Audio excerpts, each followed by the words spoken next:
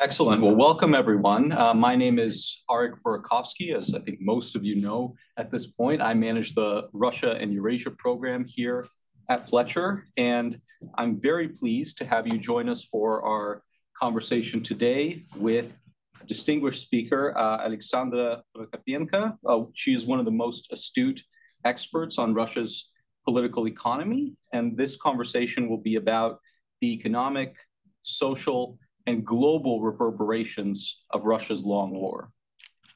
We'll talk about how the Russian economy is shifting to a wartime footing as its invasion of Ukraine goes on, how the war has affected Russian elites and created a new class of proprietors, how sanctions have changed Russia's economic policy, the future of Russia's economy, what all of this means for Russian society, and the economic repercussions for Europe and the rest of the world. Alexandra Prokopenko is a non-resident scholar at the Carnegie Russia Eurasia Center. She is a visiting fellow at the Center for Order and Governance in Eastern Europe, Russia, and Central Asia at the German Council on Foreign Relations. In her research, she focuses on Russian government policymaking on economic and financial issues. From 2017 until early 2022, she worked at the Central Bank of Russia and at the National Research University Higher School of Economics in Moscow. And she is a former columnist for Vedomosti newspaper. So Alexandra will give a short presentation on her latest research. Then I will ask her several questions, and then we will invite questions from the audience, from all of you. So Alexandra, the floor is yours. Thank you, Eric, for your kind introduction. Thank you, everyone, for having me here. I won't bother you with slides because I'm a journalist on my previous life. I'm the worst slide maker in the world, so that would be ugly. But if you need some clarifications on figures or whatever, please interrupt me. I will do them. So by now we are war passed its 600 days mark, and it is it's very odd to figure out that in the middle of 25th century, one of the, well, not major but big economics in the world turns into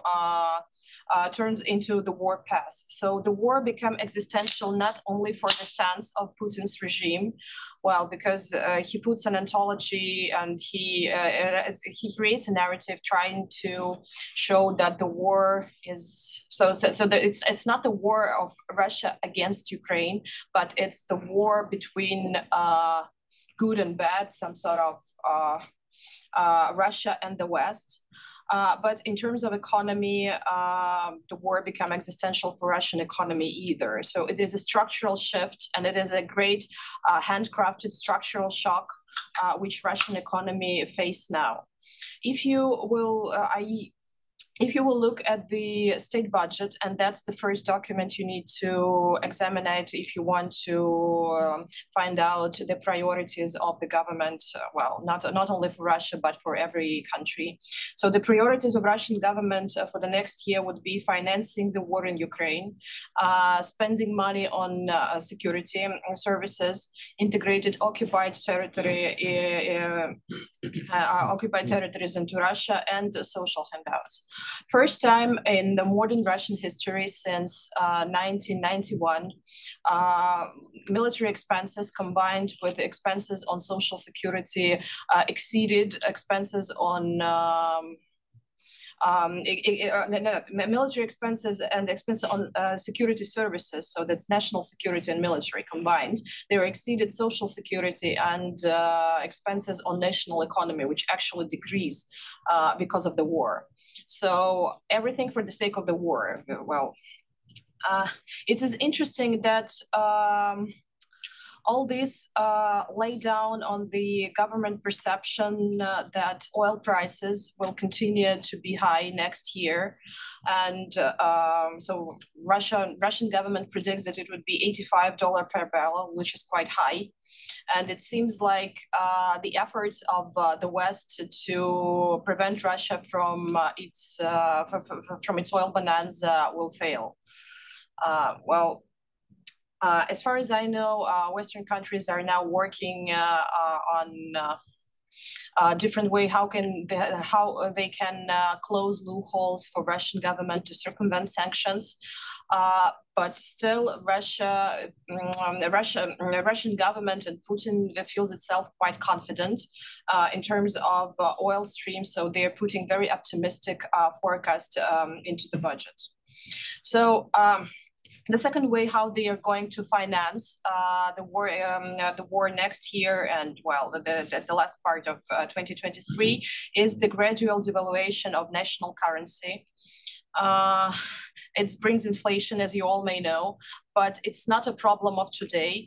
So it basically means it also indicates that Russian government has no long-going plan that they are going to, they're living only with the one day, they're living only on today, and with inflation will fight probably next government, or when inflation comes, they will tame inflation when it comes. But right now, they're focusing on milking economy to get some extra money for to spend it to military industry complex. If we will look at the economy, we can divide it to two big parts, the military one and the civil one. And the military part of the economy, and when I'm speaking to this, I mean not only military industry complex, which itself provides armory and weaponry and weapons, but also civil industries who serves the front line. It's multiple industries, and this sector is expanding. For instance, on 3 shifts, working close enterprises in Russia, because they're making uniform for armed forces.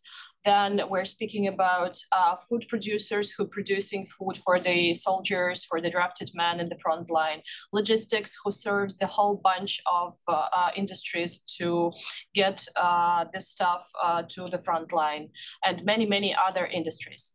So this sector, military industry sector is expanding, and it's dragging resources out of civil sector. All this combined with the brain drain, because you're probably familiar with the 2 waves of immigration from Russia last year. The first one, I was the member of the first wave in 2022, shortly after the invasion was started, and the second one was when the mobilization was announced. So combined to this, Russia now facing extreme labor shortages, and this labor shortages also puts a natural limitation to expansion of the economy, which basically means that the economy itself has no resources to expand, to increase out. So they shortly can increase output for short-term reasons, but for long-term development, they has no enough resources. Which also indicates that there is no plan. So the plan is to keep the war at the current stance, and later they will later Putin and his government will figure out what to do, which means that they're betting on their patience. Recently, we were evidence the fluctuations with ruble exchange rate, and this also indicates, so ruble exchange rate became a function of state expenditures, because Russian military industry complex is very dependent on imports. And for imports, Russia needs currency. So basically, it means that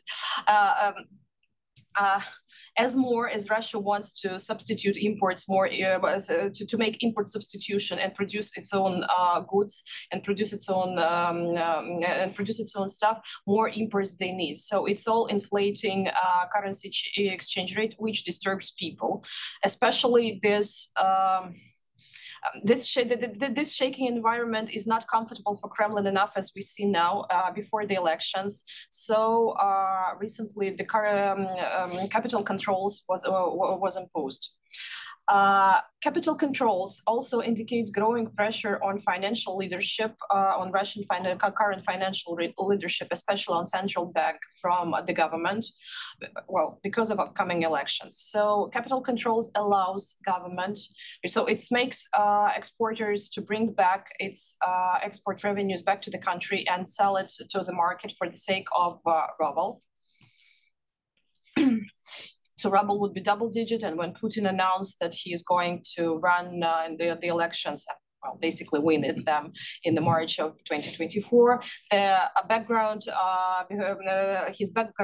his especially economic background will be quite bright, and he can brag that Russia sustained the sanctions. Well, partly he's true. Russian economy performs relatively well. Especially if we're keeping in mind that it's under 13,000 sanctions, more than Iran, North Korea, and well, Cuba combined. But of course, but all this economic growth and economic performance relates on oil revenues and on its expanding military industry complex. So once the war ends, I wouldn't say the economy will collapse, but it will face a structural shock because it would be the great elimination of demand from this military industry part of the economy. So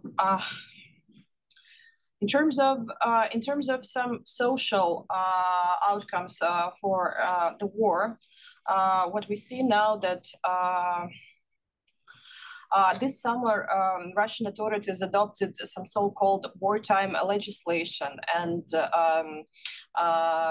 State Duma adopted multiple laws which prevents people to leave the country, which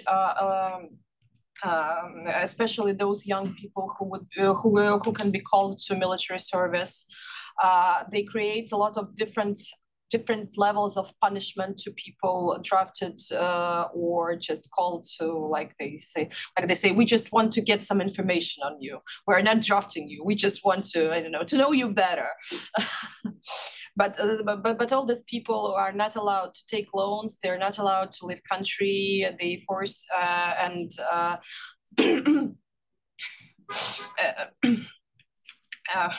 so on previous, but it also means that previously that brain drain brings a lot of pain to Russian government. That's why they forced to bring a legislation. It is also a problem because when you are bringing a legislation adopted by a parliament, it's quite complicated to cancel this. So it's also an indicator that Putin wants and Putin expects the long war, and probably he bets that the political cycle in Europe and here in the States will change, and the situation would be more favorable, and the new leaders who come would be more eager to negotiate to whatever he wants.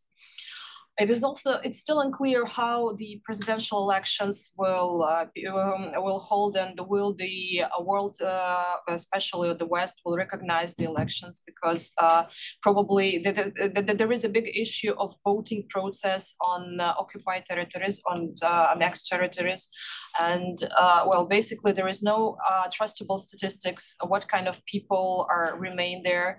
Are these people still Russians, or they hold both Russian and Ukrainian documents? So how they will vote and how these votes can be counted. It was a problem of this so-called referendums, which Russia conducted on these territories, well, which also creates a very interesting sociological problem that the borders of Russia now very murky, and well, basically no one can say where is the Russian border exactly.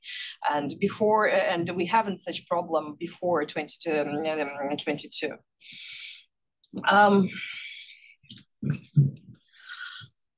Speaking about what it means for the world, For you, I would say that for Europe, this long war means at first keeping a big Eastern neighbor in a very reactive state. So whatever European politicians will do or will say, it's immediately will turn against them by Russian propaganda.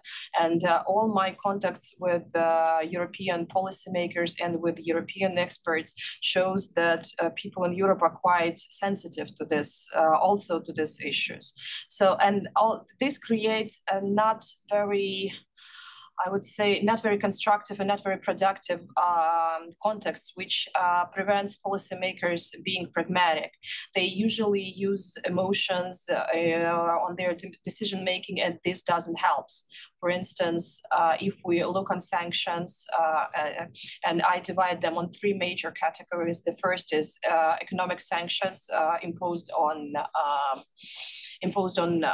parts of the economy, imposed on industries or on financial sector. Then a big bunch of personal sanctions imposed on policymakers and Putin's inner circle and oligarchs. And the third one, we're calling them moral sanctions, which bears the whole Russian passport holders who are now struggling in Europe getting visas. Some of Russian activists are stuck in post-Soviet countries, and they are and they face danger to be extradited back to Russia because the ties between these countries and Russia are quite tight.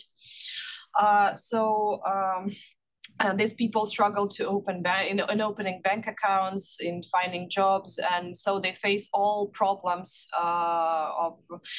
besides problems which all migrants face when forced migrants, especially who are forced to leave their country, live their life, and for a better future, they also feel segregation by the color of their passport because they're Russians. That's the new reality of Europe. It also means long war means that extended war budgets will continue, and both United States and Europe countries will spend more money on military industry complex and less on the other parts of the economy. Which is in general, in macro terms, it's not super great because military industry complex, it's not very productive. Usually it's not very productive industry. It creates additional value, but on a very limited stance. So it doesn't bring to the global, even on national level, well-being, but mostly to the well-being of the certain industry.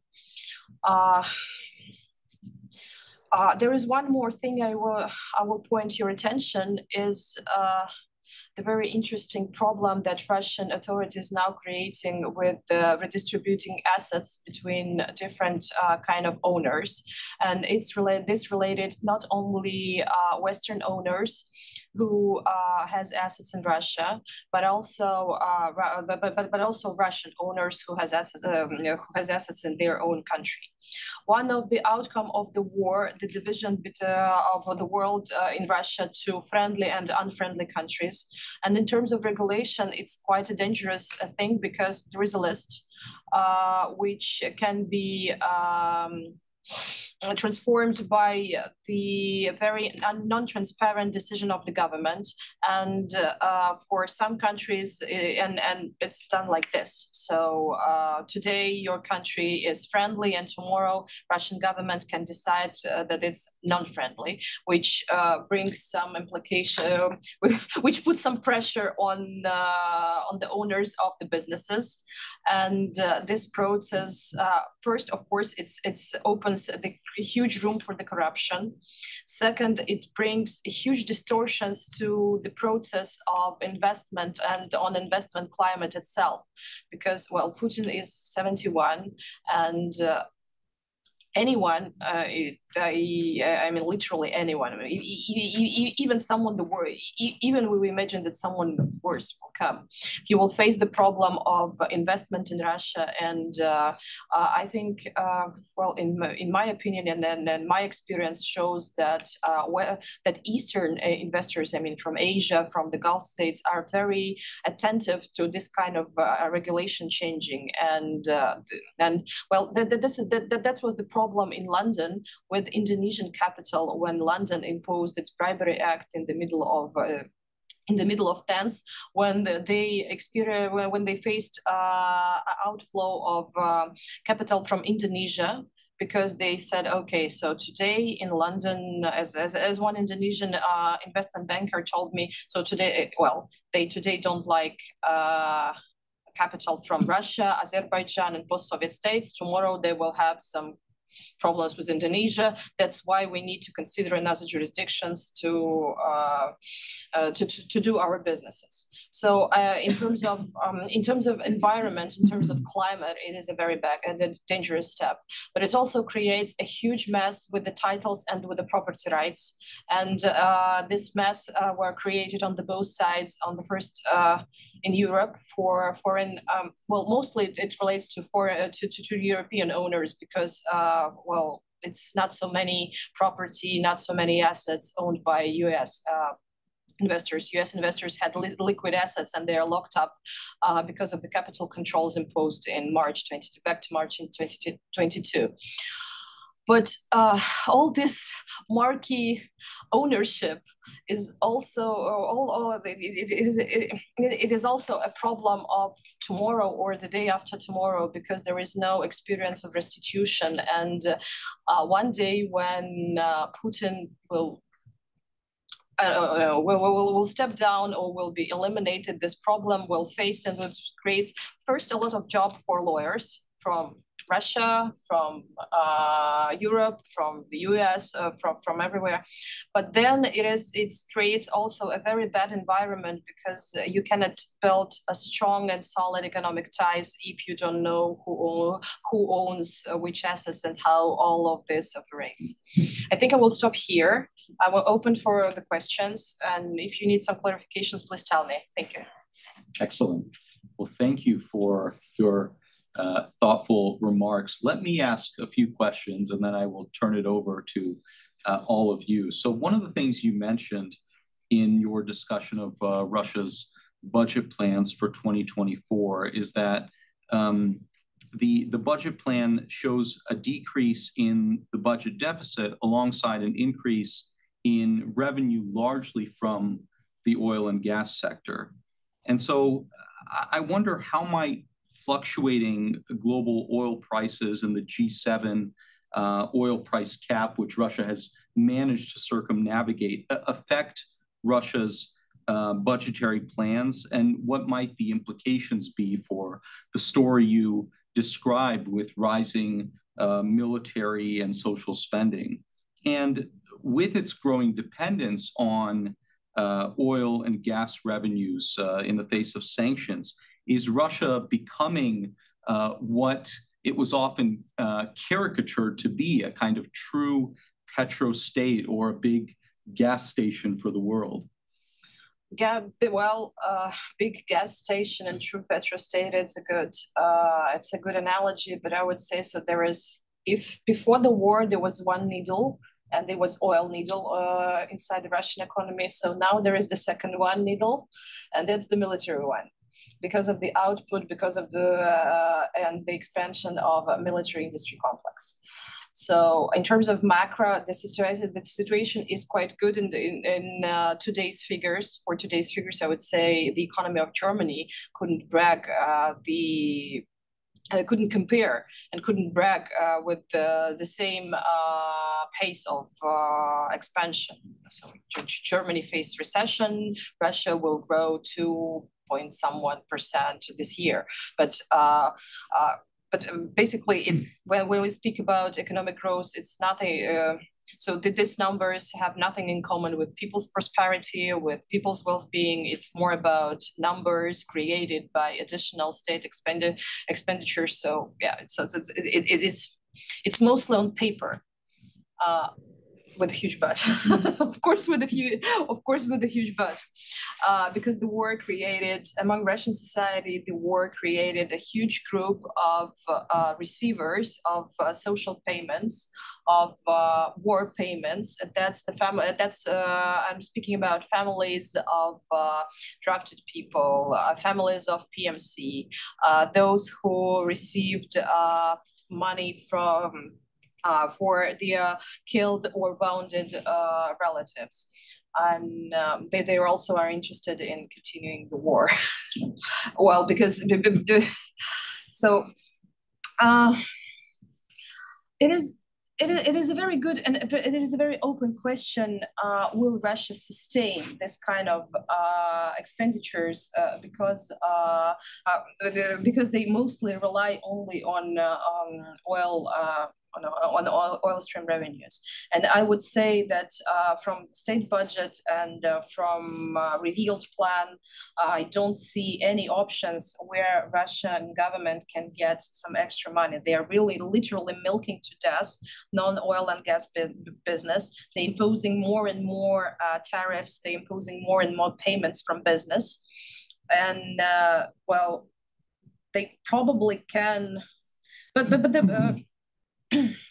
they probably can maybe, I wouldn't say, they probably can balance 2024 if they will cut some other expenditures, but there is no plan beyond 2024 at all. If I think they need to keep in mind, Russian government need to carry. I cannot read their mind. I don't have a crystal ball, but they are quite pragmatic and very market-minded. So so there should be otherwise. So they need to keep in mind that probably the West will someday be successful in circumvention sanctions, or will find a way how to prevent Russia to use its shadow fleet. Well, anyway, Russia is already invested in shadow fleet, so it's already existing. And as far as I know, more than 60% of Russian oil now moves through this shadow fleet, so it's invincible to sanctions. In terms of the war creating winners and losers in the Russian economy, and we're seeing some cuts to things like education and healthcare, how do you think that will impact the social fabric in Russia? I mean, is this a sustainable model going forward? It's quite a tough question, because what we saw now in terms of social dynamics, first, we saw a massive brain drain of active, young, and educated people from Russia, because some of them don't want to be a part of this mess, and they disagree with the full-scale and unprovoked invasion or against Ukraine. The second wave of immigration was quite pragmatic. So there was young men who don't want to be killed or wounded. Some of them, I would say, probably you would be surprised. Some of them came back because they see that, well, it's like, so there is no signs of the second wave of mobilization. So probably they will figure out how to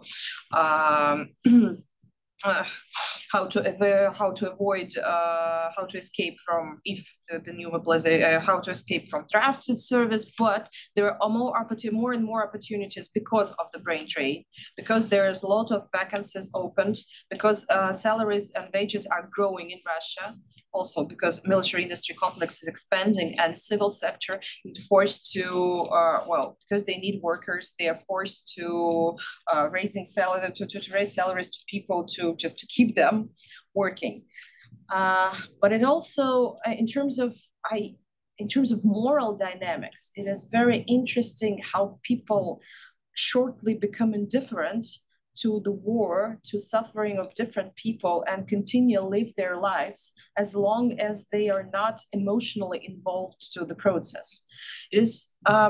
It's not the field of my research, and here I will rely on the words of my colleagues who do social research in social studies.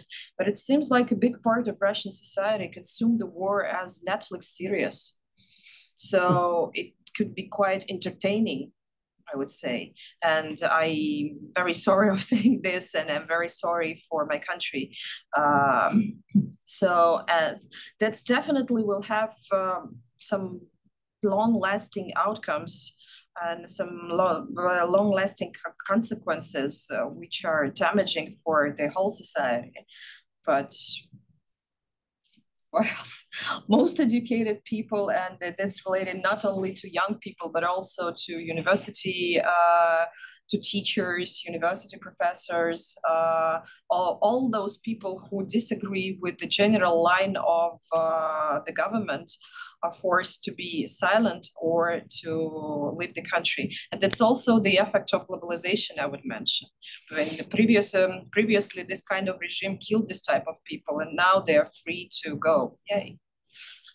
So another question I have is, since the start of the invasion of Ukraine, Russia has become much more dependent on China economically in terms of supplying oil, but also receiving certain Western dual-use goods, such as semiconductors. So China is proving to be a crucial lifeline for Russia in terms of its war effort. And trade between Russia and China is booming, expected to reach around $200 billion this year. My colleague, Professor Chris Miller, who co-directs the program, has argued that every time Russia has tried to pivot to Asia historically, the realities have fallen short of its expectations. And so how would you characterize Russia's current turn to the East? Does it have a kind of permanence? Has Russia been able to realize its economic interests in its partnership with China? Well, Russia's friendship is growing, and as you correctly mentioned, it will exceed this year $200 billion, and that's the high record. The balance is, but the balance in this relationship is shifted into Chinese part, which wasn't so well in terms of trade. It was the same before the war, but it wasn't so crucial for Russia because, on the other hand, Russia had premium European market and other markets.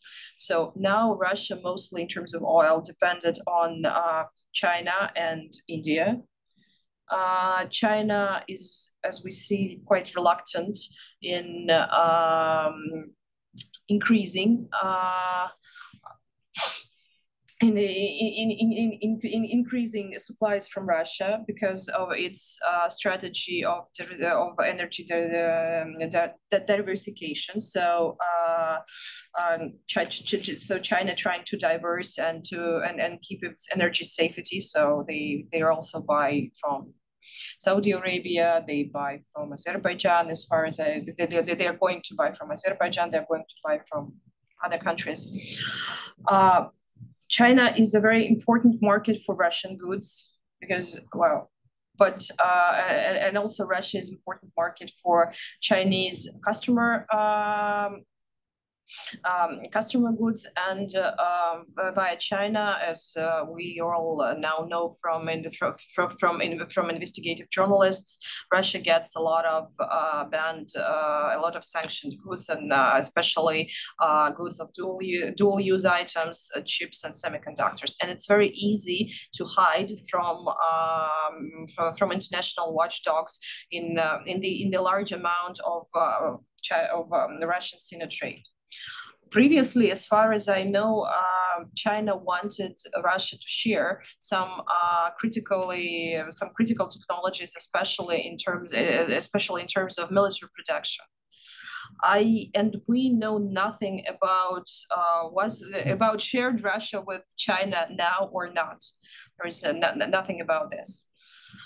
So I would say but what I know for sure that Russian government and Russian businesses are not very happy of dealing with China.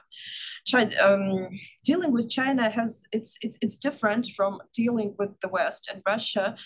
Well, actually, Russians feel themselves as Europeans, as the people of Western culture in a very broad sense, and they struggled previously in negotiating something with its Chinese counterparts. Sometimes Russian behave themselves towards their Chinese and Asian counterparts very arrogant. So, and what they see, and China is also quite reluctant putting direct investments into Russia. What I mentioned about division on friendly and unfriendly countries, Chinese investors are very careful in reading such kind of signals. So they are trying to create so-called, I would say, some kind of shield on their investments. And what we see now that banking business of Chinese subsidiaries, Chinese banks with subsidiaries in Russia are expanding. And these banks usually served Chinese payments, so they're quite secured from Russian financial system. And so basically, China. So it's quite complicated to explain in terms of in transactional terms, but sometimes Chinese money are even so. I will give you an example. Before the war, there was lots of Chinese tourists who came to Russia with the big buses, and they visit. They made a great queues for Russia in Russian museums. I mean, honestly, Russian people lamenting that they couldn't get to the museum because they need to spend hours, literally hours, in the queues because of the Chinese tourists who actually formed these queues. But besides payments for admission fees, Russian economy would never get a penny from these Chinese tourists because there was secured a souvenir shop, hotels, restaurant chains, which served this touristic flow from China into Russia. And that's basically, so Chinese businessmen now expanding these practices to other kind of businesses. So basically, Russian economy doesn't see a big part of this Chinese money because it's rounding within Chinese financial system and its extension to Russia, which represents by Chinese banks. So Russian authorities are not very happy of this partnership, but because of war and because of the current stance of Russian regime, they are not in the position to object. And it's interesting because, almost paradoxically, there were some Chinese companies that left or curtailed their operations similar to Western companies when the war began. But I wonder if you have any predictions. Will we see more Chinese investment in Russia in the years to come? I don't feel that it would be, I don't think that it will be investment in terms of money, but it would be a very sophisticated and very interesting partnership if Russia will share with China some technologies or some stuff that China has haven't yet, hasn't, and so I think. So in terms of Russia-Sino relationship somewhere there, I investigated once the transactional process, so-called yuanization of Russian economy, but I find that there was simply, so Russia simply substituted dollar with yuan, but pricing is still in dollars, so it's not a real yuanization. Actually, it's just big. But it is a signal that yuan can be a very easy substitute to dollar. So it's probably a signal to US Fed. But there is nothing.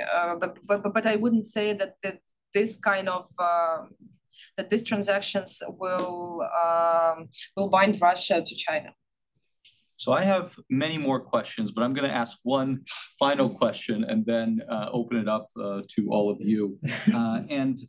My last question is about policy prescriptions for the West. We see that sanctions have not really been enough to undermine Russia's war effort. Do you have any policy recommendations for the West in terms of developing a long-term strategy for containing Russia? Could sanctions be tightened in some places? I think you alluded to that.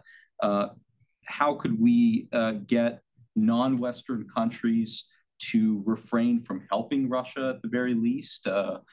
Might secondary sanctions be effective there? How could we encourage further Russian capital flight and brain drain?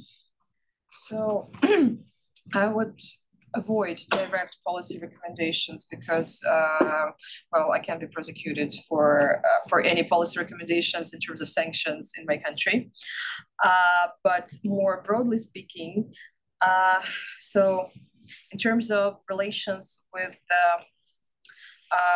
other countries, I would say that sanctions is a very great indicator that something was extremely wrong in relationship with Global South, which actually helps Russia and fulfill Russian budget with oil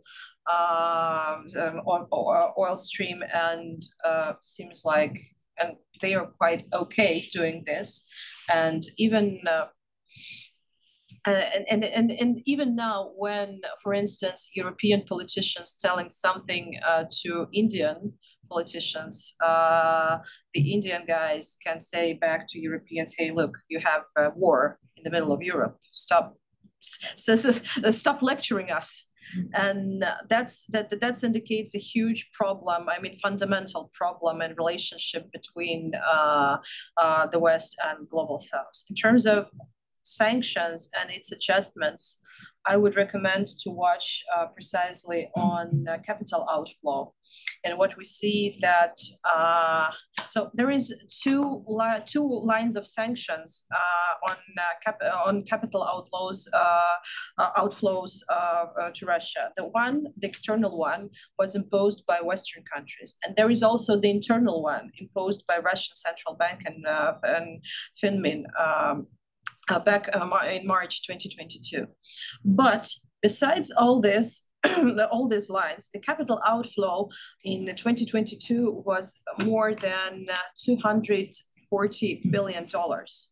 And this year, I think it's data on 1st July, maybe 1st August, I don't remember, but it's not relevant. Russians kept outside of the country more than $70 billion, which combined to the expenditures Putin spent on the war during 2023, which also means that there is no trust from Russian people and from Russian corporates to Russian financial system. And without any regard to these two lines of sanctions, people and corporates are finding the ways to withdraw money from Russia because there is no trust in there. And I would say, so if you want to bring more pain, let them bleed, let this money flow. Just it's contra. So usually sanctions are banning something. And here, I think would be much more smart to open something, to create some, rooms for this kind of Russian money, which will be withdrawn from Russia, which means that they never will be used to finance the war. Russian will buy Tesla or Tesla stocks or Apple stocks or something like this on them, or probably property in Montenegro, but this money will never go to, will never finance the war, they will never return to Russian budget as taxes, and Russian financial leadership is quite smart. So when they find out that the capital outflow is so huge, they will definitely impose more restrictions on this. But that would be problem of Russian authorities, which create the political risk to them inside the country. But it wouldn't be the problem of Western countries, and there wouldn't be an argument for Western policymakers Russian propaganda couldn't say that it's all about Western policymakers who impose the sanctions. No, there is no sanctions. There was restrictions by your own government. So that creates internal political risks, not external ones. So I would say be smart, be counterintuitive, and probably this is the path to success. And with that, we are open for questions. Please go ahead and introduce yourself. Привет, Alexandra. Привет. Yeah, my name is Gio. I have a question that has like a few parts. You mentioned in your presentation that Russia is not thinking about the future, like it's thinking about like trying to get the Ukraine and win the war like here and now and spending money in the military-industrial complex. That being said, how much resources do you think Putin can like spend like in this military industrial complex and like until one of three things happen? Either Ukraine wins the war against Russia, or Putin is like ousted, or like if like they end up going into debt because they are spending a lot of money. Also, do you think Putin like has his eyes like on other Eastern European countries besides Ukraine, like in terms of like former European nations that made up the Soviet Union, even if they're now part of NATO? Like, do you think he's willing to like expand besides Ukraine and like risk World War III from happening? Also, do you think in the future, the Russian people will have like enough in terms of like overthrowing Putin's regime and like the people in his inner circle, kind of like how during the Russian Revolution, the communists overthrew the Tsar Nicholas II and the Russian bourgeoisie. And you mentioned like how like a new leader in Russia like will just continue the same policy, will walk in Putin's footsteps. So do you think like a new leader, like if like when Putin like dies or like leaves power, do you think like a new leader will actually like be better for Russia, like will try to change Russia for the better? And what do you think Russia's future will be under that new leader? Like, do you think like there would be a united strong Russia, or like it will divide into different countries, kind of like how the Soviet Union divided into different countries? Like basically for the fourth question, do you think Russia will still be Russia even when Putin is long gone? I know it's a lot I threw your way. So some of them, the questions may not necessarily be about Russian political economy, but you're welcome to answer them as you see fit. Okay, so do I see that Russia will be Russia with no Putin? There is a famous Volodin, there is Russian parliament speaker, Vladimir Volodin, who owns the thesis that there is no Russia without Putin. I disagree. Russia was before Putin, and Russia remains after Putin. Yeah, I think that I don't believe in so there is a very famous school of thoughts that Russia will collapse as a result of this war, or that Russia will collapse, and there is even a debate on which borders the state will collapse. I don't think I think Russia will survive after Putin and after this war. Unfortunately, I don't see any possibility of Ukraine of military victory of Ukraine unless the West will provide more and more weapons. But providing weapons creates also it creates more additional problems, because sophisticated weapons required qualified personnel. Otherwise, you're using microscope for, I don't know, for cleaning. So so here is also a problem. And it's a problem both for Russia, for West, for Ukraine, that there is no image of peace for Ukraine yet. And no one, I don't see any debate in the, well, that there is some sort of, but I wouldn't call it debate in Russia, but about the image of peace for Ukraine, long-lasting peace for Ukraine, which is extremely important, not only for this poor country, but also for the whole European security. Speaking about how much Putin has resources to spend on the war. Well, as I said, next year, Russia are going to spend more than a third of its state budget to the war. On the government projections, war expenditures decrease in 2025, but it means nothing in terms of economic forecasting, because the budget is a function of policy in Russia, and if Putin remains, well, he can live long, and he definitely will win elections. And if the war continues, I would say that the amount of expenditures would be relatively the same. Unless the West wouldn't be successful, unless the West doesn't invent any options how Russia close the loopholes for Russia to circumvent sanctions. Did I ask your questions? Yeah, more or less. Okay. Yeah, thank you for a brilliant presentation. I also have several questions, but I will ask only one because to give opportunity other people ask. Towards so-called beneficiaries of the war, people who get payments from government for killing fathers, brothers, sons, husbands, for wounded persons and so on. Do we see that these people are becoming real beneficiaries? Because according to my impression, these people are remaining to be poor. They are getting this money, but they are not able to convert this money into the fortune, into the real capitals. They live like, lottery winners.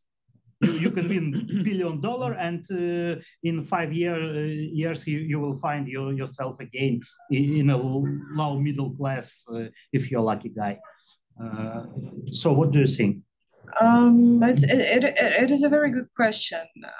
So compared to the previous level of life of these people, in their eyes, because they consume more in terms of its daily consuming, they think that they become richer, and on the daily basis, it makes them more happy.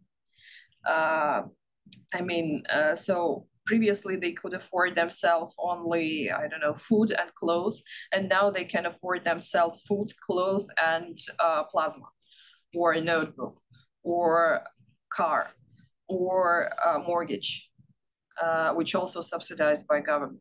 So in these terms, they feel themselves much more richer, of course, and I don't think that they have some plan on how they're going to live in 5 years, and we'll see probably we will definitely see the decrease in the level of living of this this group of people. Well, because one day, sooner or later, the war needs to end, or it needs to turn from its hot wave to the cold one, hot phase to the cold one. Of course, if the tensions remain, so it would be some sort of a cold war. Industry will work on to fulfill the stockpiles, and it will soften the shock. But why do you need to work 3 shifts to fulfill the warehouses? So there will be definitely a decrease in life of these people. But that's what I said. That's not a problem of today. It's a problem of tomorrow. It's a problem of tomorrow government. Even if it would be the same government, it would be tomorrow. And I asked a couple of people in Moscow about this on a very macro level, the problem of elimination of demand if the war ends. And I couldn't get some relevant answer. Which brings me to the conclusion that they don't have it because they don't have time to think about it or they don't want to think about it. I don't know. I can see from here, but it disturbs in terms of my concerns towards the whole country. But that's their choice and that's their way how to make decisions. In the back. Yes, I have a question. Alexandra recently he gave a speech in DC, probably last month, and he said that during the perestroika time or early 90s, basically Russia had two major priorities: building rule of law and economic reforms, market economy. He said that compared to that time, in case of, let's say, some democratic changes in Russia, the economic sphere wouldn't be the first, it shouldn't be the first priority because Russia more or less has already market economy and, let's say, democratic forces should put their efforts to build rule of law. But still, there are a lot of economic problems in Russia. What do you think? What should be done in the economic sphere, like as a first priority or top 3 priorities, in case of democratic changes, from your perspective? I would say that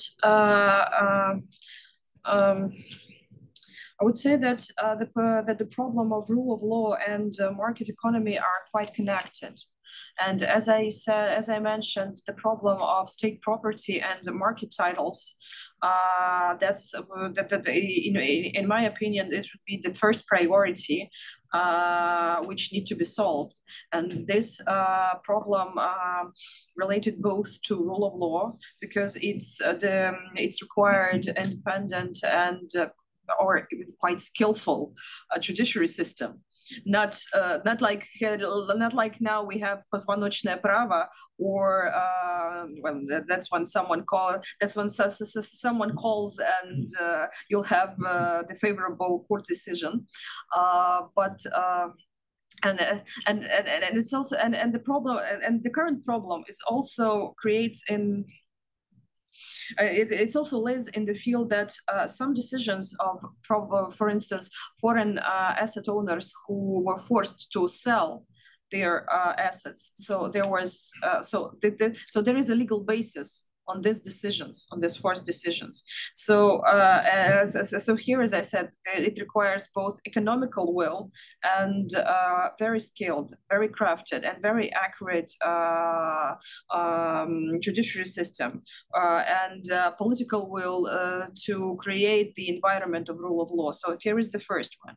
The second, of course, I totally agree that market economy is more resilient and well, basically, Russian economy sustained under under sanctions pressure because of its market origin. If it would be planned economy, I would say that it collapsed. So it would so I think that very careful work required to cancel all non-market steps which were done, which brings distortions in long-term perspective, but not in the short term. That's why they can be, if shortly they are canceled, like capital controls, for the sake of financial stability. Sometimes capital controls are served for good, but they of course create a lot of problems if they become a part of economic statecraft of the state. So cancel this kind of decisions, and I would say privatization, like because we have now a lot of government-owned companies. First, I think first we no. I think government-owned company do not means that's not mandatory leads to ineffective management. But media. That's we're 3 steps behind media. We're 3 steps behind coming media. We have some problems before that. And speaking about privatization, as I said, first we need to solve the problem with titles and with property rights. Then canceling and market decisions, and what should be third? It's not lays down in the middle in the field of media freedom or creating some sort of. I think it should be efforts to create the environment of trust to bring people back. So it would be, and what it can be, it's a huge work with security forces, illustration, and all this part of job. So we're still far from media freedom and all this stuff. So first we need to dismantle this this siloviki apparatus, and then go to some humanitarian issues. That's how I think. And of course, remain the current level of economic and financial leadership, because they are, well, they show themselves quite effective. Thank you. Yes. I want to just get your view on is the IT shiki, the outflow of IT personnel and technology people. So the numbers are somewhere between 800,000, 900,000. That's the number I see quoted. And it's the Financial Times had an article today about the returning of people returning. Because the longer the war goes on, the less likely people are to stay in. I mean, they're sorting themselves out. Either you're deciding to stay permanently in another country, or you're getting tired of waiting and you go back for reasons that you described. And I think that then, you know, this is a phenomenon that happened in the 90s as well, like with the collapse of the Soviet Union. The West benefited greatly from Russian scientists who came here and took part in our technology sector, many important people. But it seemed like we had this idea that this would really cripple the Russian economy. It doesn't seem that that's the case, and it doesn't seem like it's going to be the longer this goes on. I mean, there's just people are sorting themselves out one way or another, or getting tired of living in Georgia and not being liked by Georgians, and living, you know, in Armenia and having to decide what side they're on, that they're filtering back. And I don't know what your thoughts about this are and what that means in terms of the economy. So the numbers of who came back are quite significant in terms of immigration. So I think that it's exaggeration that 800,000 people left. I think it's less, like 500,000.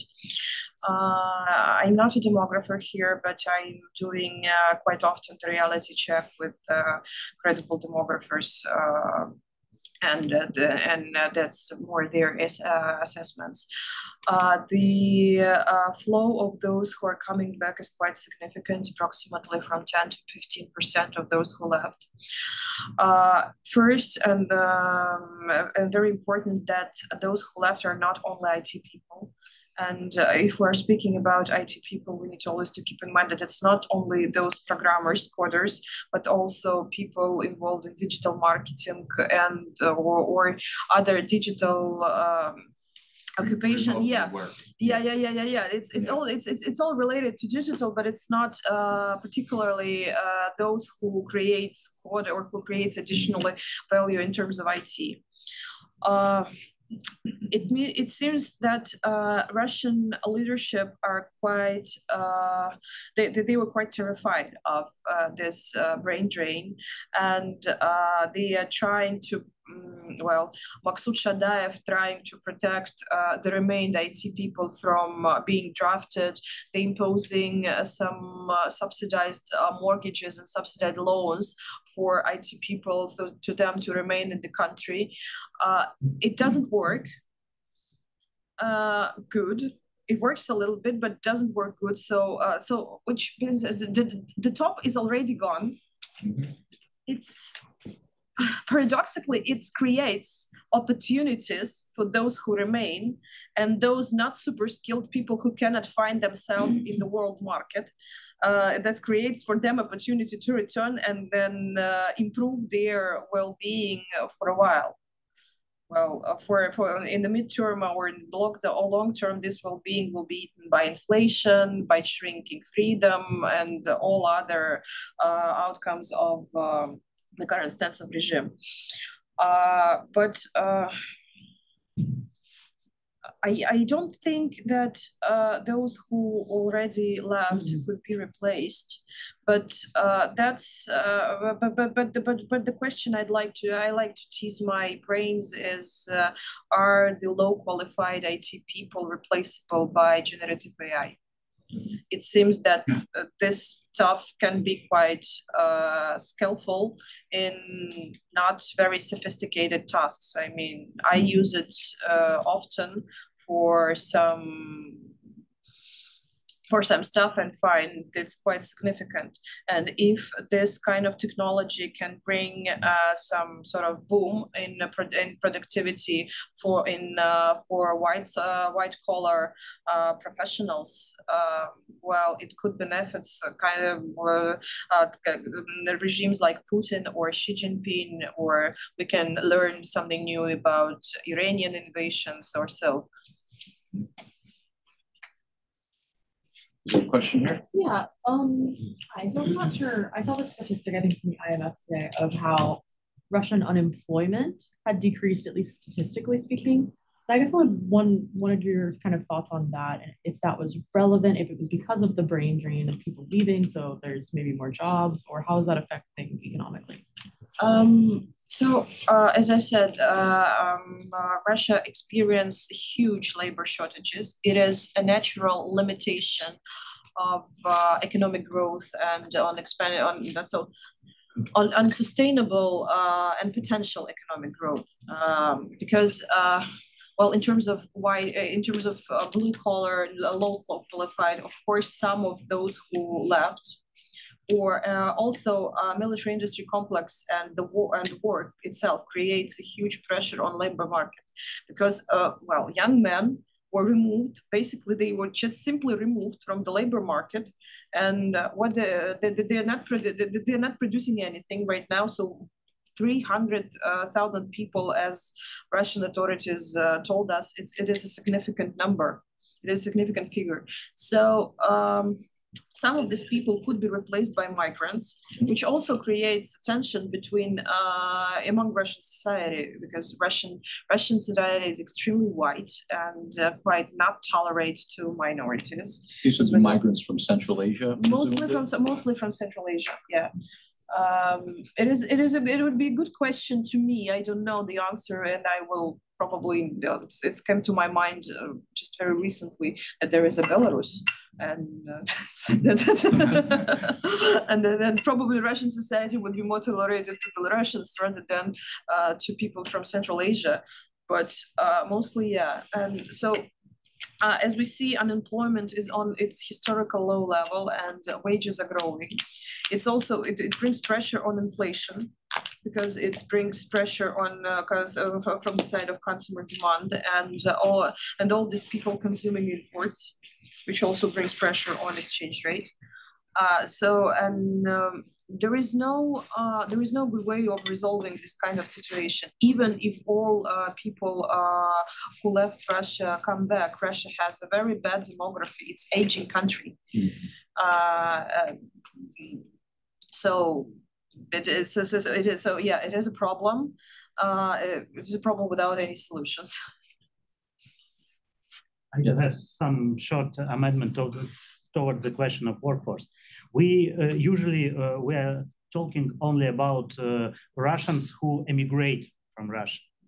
But we usually forget about several 100,000 workers from Ukraine who worked in Russia before 2022. They left.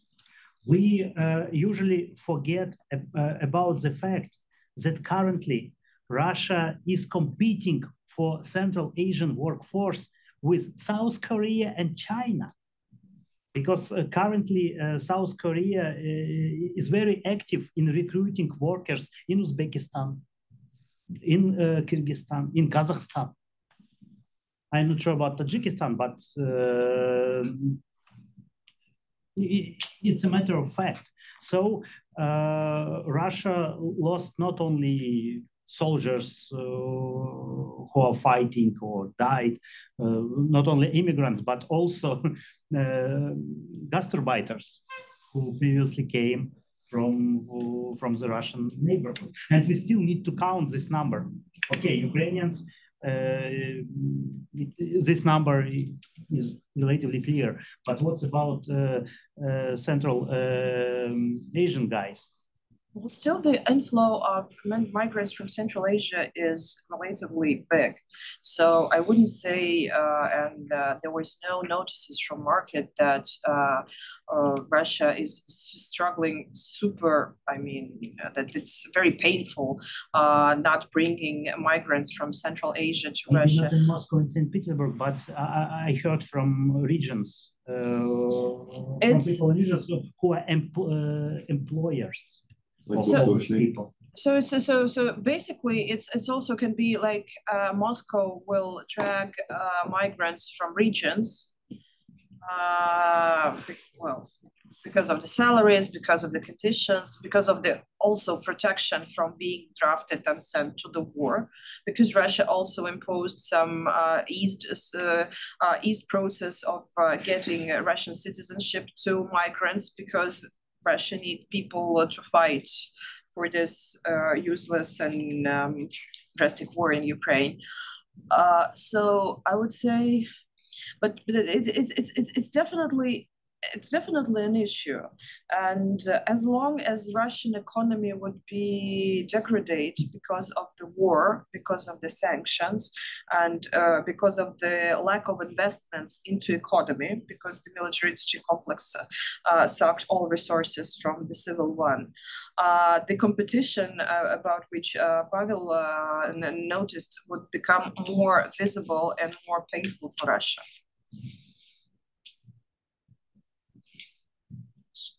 So I admittedly had to go back and look up the equation for GDP, but I was thinking about, just mathematically speaking, how long this could be kept up for, where the G in GDP is actually accounting for most of import, most of export, most of income, and effectively, we'll say 60% of the economy.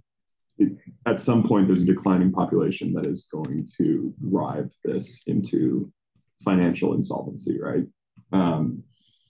Is the expectation that, we're talking about 2030, like how much longer do you think Putin can leverage his balance sheet in this way? Certainly you said next year he's good, but there's got to be a more long-term financial risk here that's not fungible through more bond issuances or any sort of monetary method to account for the rest of that GDP. It is a good question, but I would say because it's more about numbers and calculation. As long as they are ready to spend money on,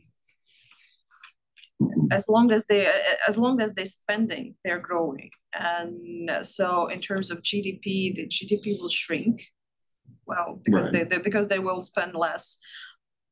But how long? Good question. I don't think there is no.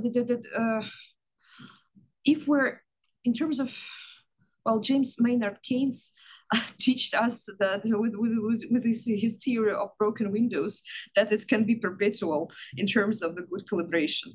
Right. So I don't have an answer to your question. Or do you feel that there's enough of a resource endowment to sustain this in perpetuity? Even with investment, as long as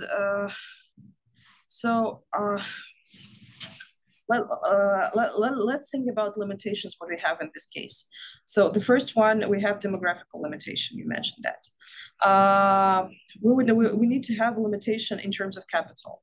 There is no limitation in terms of capital as long as West and East consume Russian energy resources. So Putin has money on his disposal to spend it on stuff. Otherwise, there need to be limitations on capital from other sides. We don't see them yet. So, производство capital. No limitations.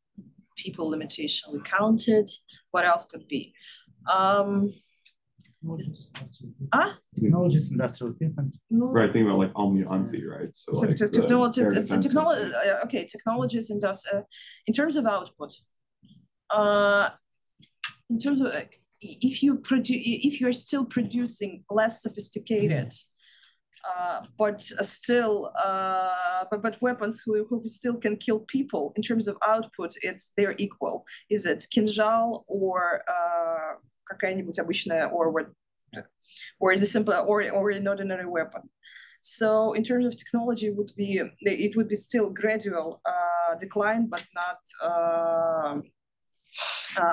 not stop. So would you expect that there will be a push to grow Russia's population? There wouldn't be no growing in Russian population. Growing here is excluded. It's impossible. No way. Or otherwise, even if it's possible, it's not. It doesn't give us any resources to solve the problem today or even tomorrow. Right. So we need so that it needs some time. So I don't know how they're going to manage the situation. It's a paradox. So they will show that there is also something on social side which are not taking into equation on GDP. Yeah. Yes, go ahead. So just, as a comment, right, what I always heard when I was in Russia is in the US, business is more important than politics, and Russia, politics is more important than business. So political imperatives will take precedence over all of these things that we're discussing. In terms of the population, I know that even back in the 90s, there was this projection that Russia's population was going to shrink because of health, because of the lifespan. And I'm not sure that actually happened. And I think that the health system improved, the lifespan of people improved. I remember sort of riding with an oil worker and him asking me what age you retired, and I said 65, and he had laughed and said, ha ha ha, we're dead by the time we're 55. That's a big joke. So I think that there are ways in which that part of it are being managed or attempt to being managed. The whole incentives for large families, all that stuff, the Russian government was aware of and was trying to manage. And the resources available are not just oil. I mean, Russia's the largest grain producer in the world. It has strategic production of nickel and other important industrial metals and diamonds. So there are deep resources. Still commodities, but it's still commodities. It is still commodities.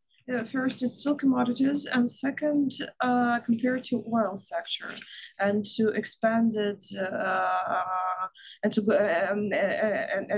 to these huge expenditures. They cannot be funded by export streams from grain. It's only 10 billion per year. So diamonds, I think 2 billion per year, nickel less than billion per year. So so this kind of expenditures cannot be funded by other by other commodities. So otherwise, Russian government, of course, there's an option for Russian government for instance, to stop the war, or not even not stopping the work, stop funding other parts of the economy, stop building roads, stop investing into health system, or decrease the investments to the necessity minimum, so it wouldn't be development but just maintenance of the current level, or not current level but bearable level. You're completely right that the health system improved significantly, and in terms of 30 years, it was just a massive improvement, and it's definitely it's directly connected to long living of Russian population, but still to exclude the limitation, the demographical limitation, Russian government requires much more time. And here, time plays in favor of political side of the regime, because Putin is invincible to political cycle. He can remain there forever, unless he can remain there forever.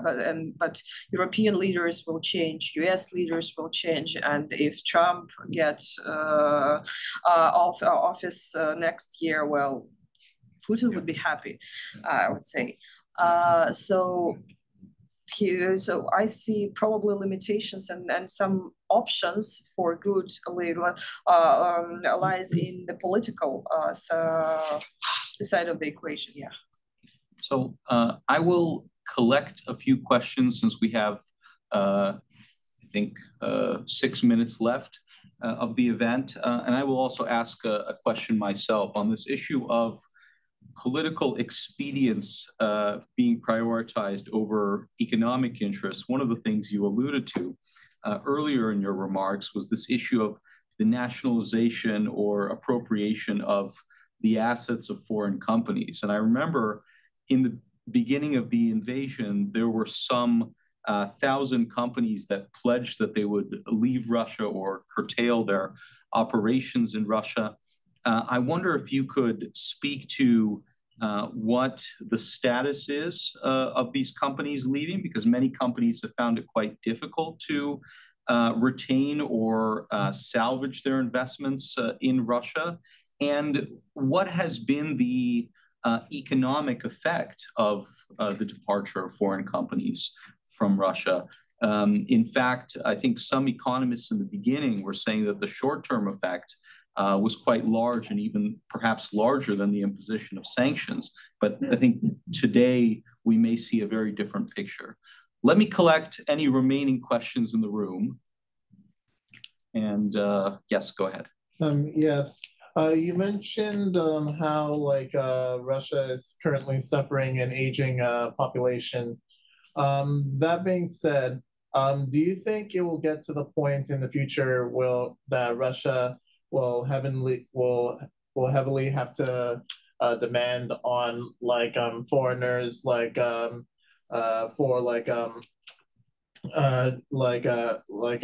do labor in the country, and do you foresee there being how do you say do you foresee a lot of challenges in terms of I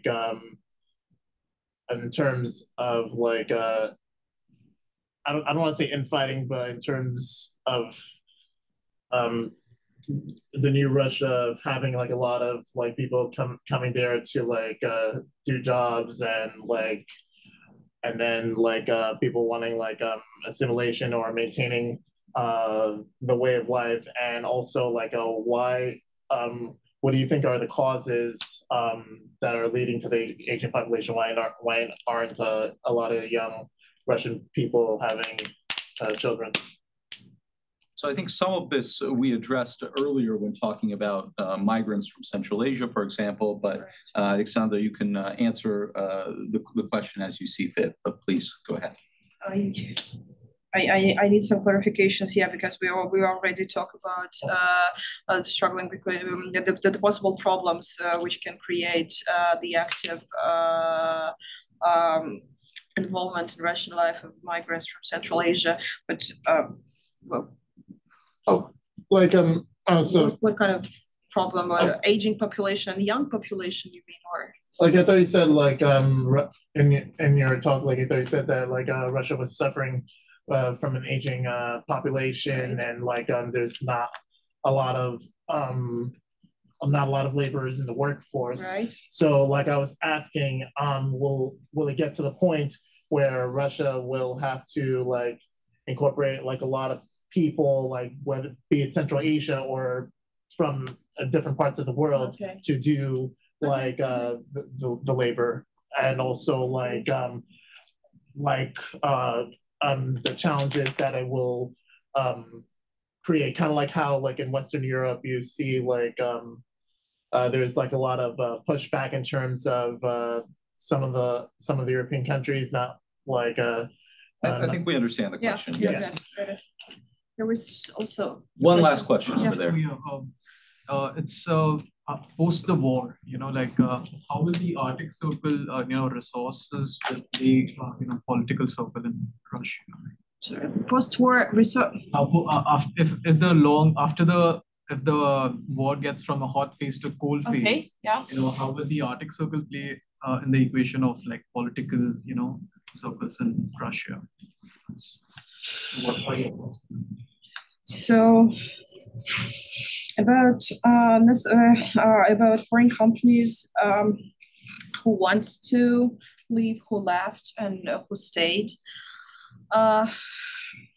We all witnessed at the beginning of the war the huge campaign from Western companies that they are going to leave Russia.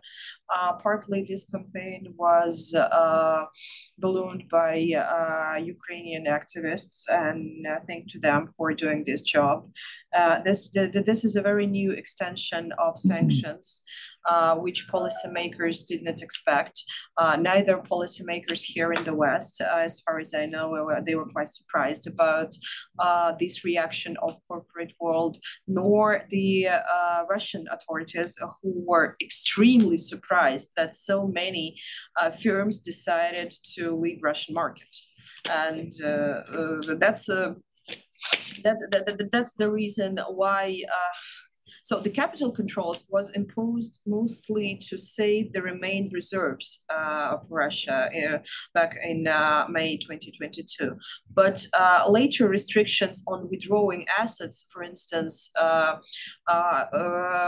businesses cannot withdraw from Russia their equipment, their physical equipment. It's quite easy to shut down your firm. The Western owners were threatened, well, basically Russians either, but for Westerns there was they expressed that they felt much harder pressure from Russian Attorney General and from regulatory bodies not to do massive lays off. So the situation with foreign owners is quite controversial. Some of them who were strong enough, they left, and they fixed losses. They made massive write-offs, but now they are quite safe and far from Russian market. Some of them decided to stay, and I would say, I regret to say this, but they have very mixed signals from some policymakers within Europe that, well, probably the situation can be solved for good. So they need those. So there is no rush with withdrawing your assets, with withdrawing your business. But I would say that. But no one in Europe can guarantee for foreigners that their assets wouldn't be nationalized by Russian government.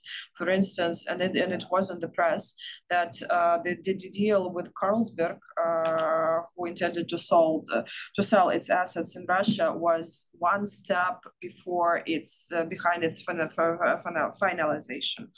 But after Putin's decree, well, they've got nothing. But in terms of a local domestic economy, this withdrawal created a very interesting effect. It's also created an opportunity. And I would say that attitudes of Russian business at the moment, if we will not see on dynamics, but at the moment, if we'll measure them, they're quite optimistic.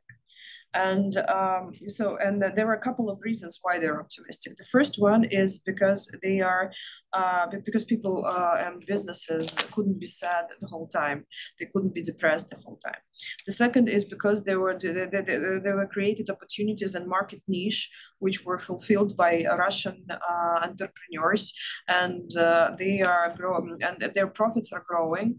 But if we will look at the numbers of the figures of import and capital outflows, it seems that biggest part of these profits are withdrawing from Russia because there is no trust to financial system. So I would say that the effects on this are quite controversial. But what was important about Western businesses in Russia, it's also not only technology, but also the corporate culture and the culture of doing business. And well, I could foresee that in the midterm, the corporate culture in Russia will go down because because of the lack of best practices. And I mean, Eastern corporate culture is also quite different, and Russian, there is not enough program to know how to, I mean, educational program, which are also important to educate managers, to educate entrepreneurs. So I would say I would predict some sort of degradation of corporate culture in Russia. Going to migration, yes, it will, as we said, it will create tensions on it will create tensions among society, and Russia is already on the position when we need to attract more and more migrants from different states because there is lack of local workers. And yeah, post-war resources. It is an interesting question about a resources landscape after the war ends, or when to return into its cold phase. And it's very closely related to the political stance of the regime, so who will remain in charge. If it would be Putin and it would be the Cold War, I would say that the stance of, so everything will remains relatively the same. So the landscape would be relatively the same. But anyway, yeah. But even if it will be some successor of Putin, Russia will rely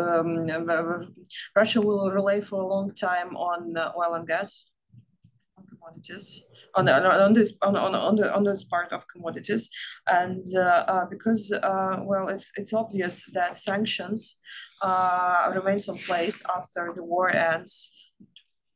Both ways turn into cold stance. War ends with the victory of Ukraine. Sanctions will remain. So there would definitely be technological degradation, which put limitation on Russian technological development and diversification of Russian economy, unless generative AI, which capacity we do not understand yet. Great. Well, on that note, Alexandra, thank you so much for all the